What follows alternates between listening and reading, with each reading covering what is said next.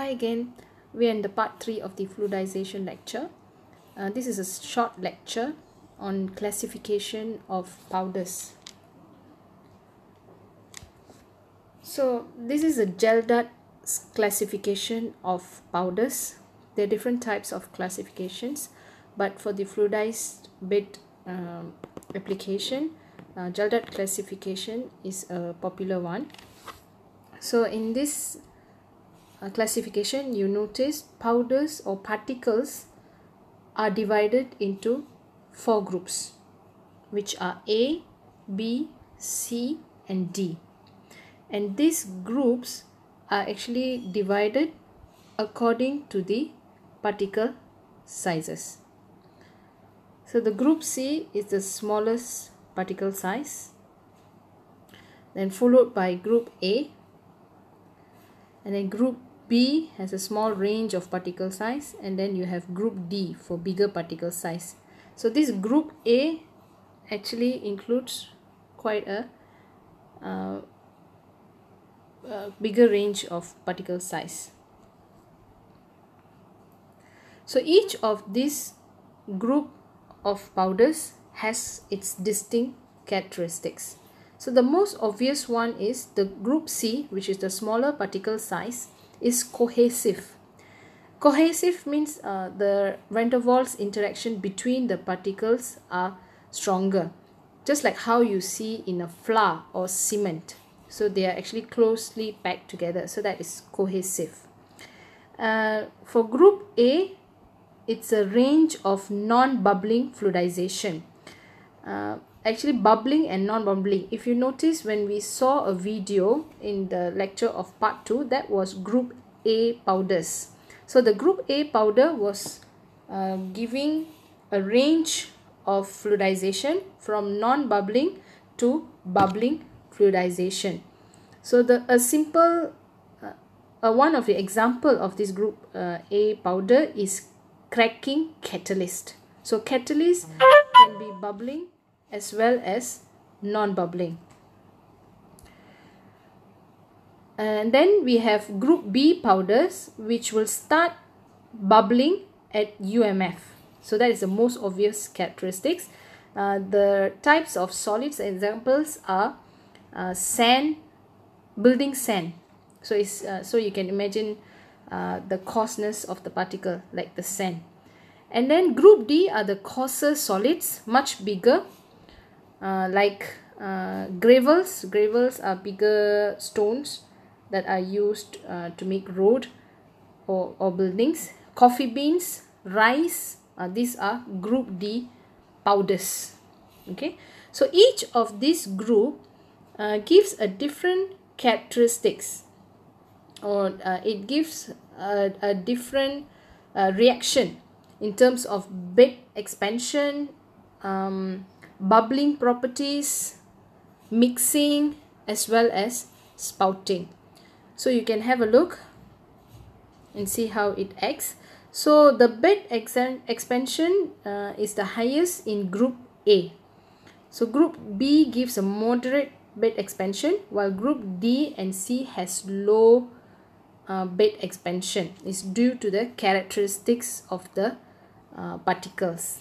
And then for bubble properties, the cohesive does not give you bubbling. The group A can bubble. The bubbles can actually split or coalesce. Coalesce means two bubbles joining together to become bigger bubbles. So that's coalesce. And then split is bigger bubbles splits into smaller bubbles. So it can achieve maximum bubble size as big as the tank, that is a tank or a reactor or a column that is filled in. And then group B and group D has can also bubble, and there is no limit to its size. It can go really big. Okay, and then spouting. Spouting is the one that we saw in the first lecture for poor fluidization, where only one part of the particles were fluidized. So that is called spouting. The rest of the bed was not moving, but only one part was moving. So that's called spouting. So usually group C and group A does not give spouting. It's much easier to fluidize group A. Group B can give you only in shallow bed it gives spouting, but group D can give spouting even in deep beds, because the particles are coarse. So it's easy, spouting can easily happen. Okay, so you can have a look into this table. So now let's look into each particles. So the rest of the slides are going to be usually videos. So we have watched the video for group A fluidized air. So let me see if we can watch it again.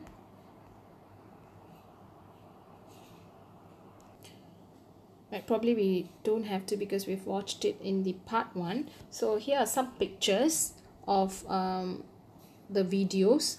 So this was what we watched in the video. This was what we watched in the video in part 1 of fluidization. So this is group A. So you can see it can either be a simple bed expansion or fluidization without bubbling, and then when it collapses right back into the bed height that it was before fluidization. And it can also be bubbling fluidization. So it goes through, you can if you watch the video, you will notice some of the bubbles breaking up and some of the bubbles joining and form a bigger bubble. So that's group A. So there's also a video for group B which you can watch in the YouTube link that I have given below. So this is what you will watch for the group B bubbles powders. So if you notice, the bubbles on the first picture, this one is at low gas velocity. So you have reasonably sized bubbles. But when the velocity increases, the fluidization becomes aggressive and the bubbles are also bigger. So the bubbles increases in size with distance from the distributor with increasing gas velocity. So from this point, as it goes up, you notice it increases in size. It also, even for low velocity, it gets bigger when it gets away from the distributor. So the distributor is usually at the bottom here. This is where there's a distributor plate which has nozzles for the gas to pass through. So this is group B. So this one I've shown how the bubbles coalesce, that means join, the small bubbles will join and then it erupts at the bed surface. So if you watch the video, you please observe the bubbles. So this is the first shot I took, and then in the following shot, if you notice this region, yeah, it is growing bigger, and this too is coalescing. See, it's coalescing, and then it got bigger because the two has joined, and then as it reaches the surface, it erupts. It erupts, and that's it. It's gone. Okay, and the whole bubbling repeats. Okay, so this is group B. Then we have group C. So I've also attached a link for group C. So this is an interesting one. Group C powders are the very fine cohesive powders. They are actually incapable of fluidization in the strict sense. In Group C powders, the interparticle forces are large compared with the inertial forces on the particles. As a result, the particles are unable to achieve the separation they require to be totally supported by the drag and buoyancy forces, and true fluidization does not occur. Bubbles as such do not appear. Instead, the gas flow forms channels through the powder. In small vessels, sometimes the entire bed will lift as a plug. Since the particle is fully supported by the gas, the pressure loss across the bed is always less than the apparent weight of the bed per unit cross-sectional area. Consequently, measurement of the bed pressure up is one means of detecting this Group C behavior if visual observation is inconclusive. Fluidization of sorts can be achieved with the assistance of a mechanical stirrer or some vibration.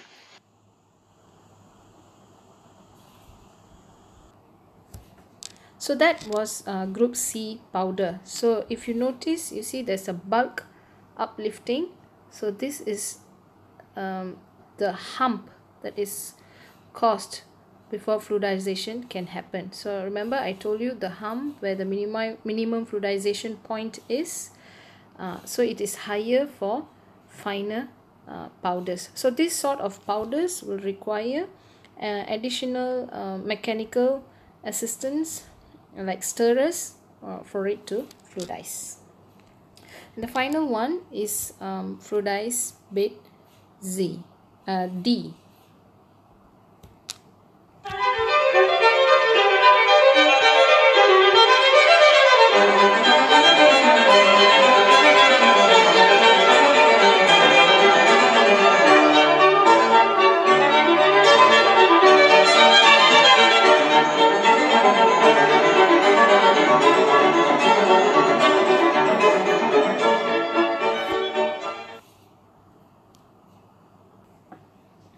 So if you notice with this Group D, spouting was taking place. This is spouting, that's what you saw in the video.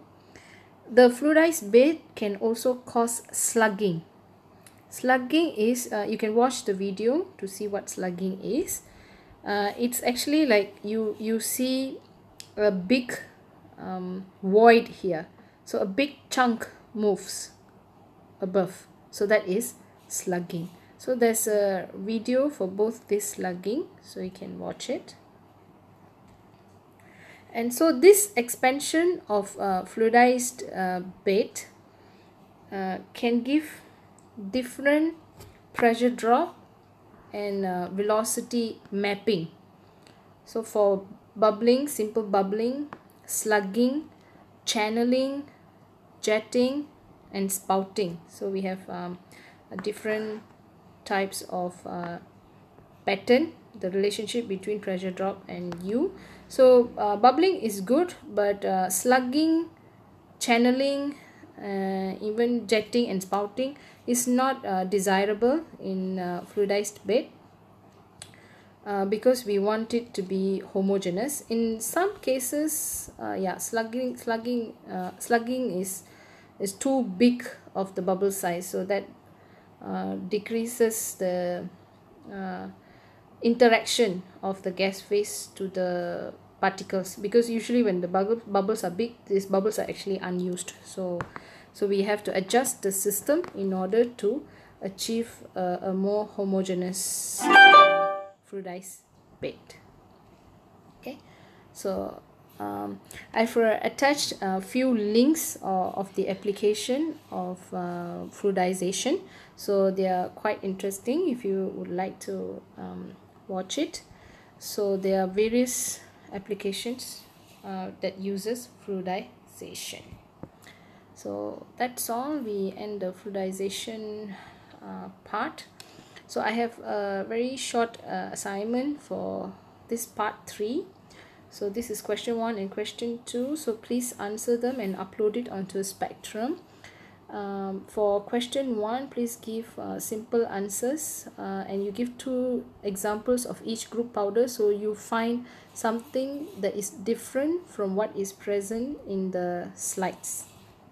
Okay, so for the significant characteristics, you point out the significant characteristics. It's not the same table that I presented, so your table should give the significant characteristics of the powders. So in question 2, I want you to know, I want you to give me an explanation if this each powder can interchange characteristics during fluidization. So at which condition this happens? So give your answers in simple sentences, don't give me big paragraphs. So you will have to find this on your own. Yeah, that's all. Thank you. I see you again in the next lecture.